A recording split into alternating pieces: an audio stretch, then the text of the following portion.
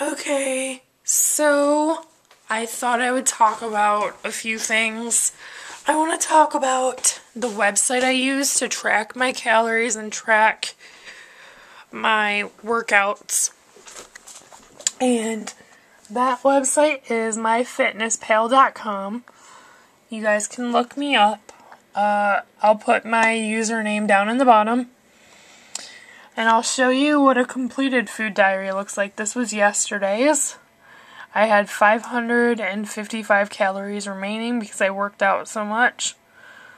Then I had 111 carbs left, 8 fat, and 18 protein. I want to get all my protein in today. So, here's what I have so far for today. I have my breakfast logged in. I haven't had a snack yet. I'm probably going to have a snack at about 10 o'clock. But I've only had 124 calories. And when it comes to exercise, let's show you yesterday's. And this is what the completed looks like. And you can click here and get a printable report. And it's easier to look at, but since it's completed, it looks like this. I did 10, 10, 15, and 30. So I did 60, I did 65 minutes total. And then it shows all the calories I burned. So I burned 397 yesterday, and my goal every day is 188. And what it does, if you don't make your calories or you go over your calories burned, it'll say at the end of every day, if that day was what you did every day, what your weight would be in like 5 weeks.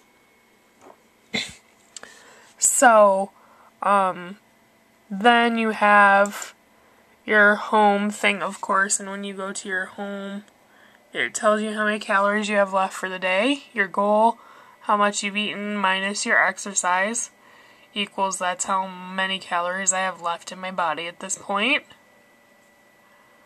which is negative 164. But another thing I do, just so I can kind of visualize it without having to go here, is I write it out, and then I write out like times and stuff so I can keep track and then bring it back to here and log it in. It's just easier for me to see it this way when my handwriting can be kind of sloppy. So I got 28 minutes in this morning, and I did the time over here of how long it took. So,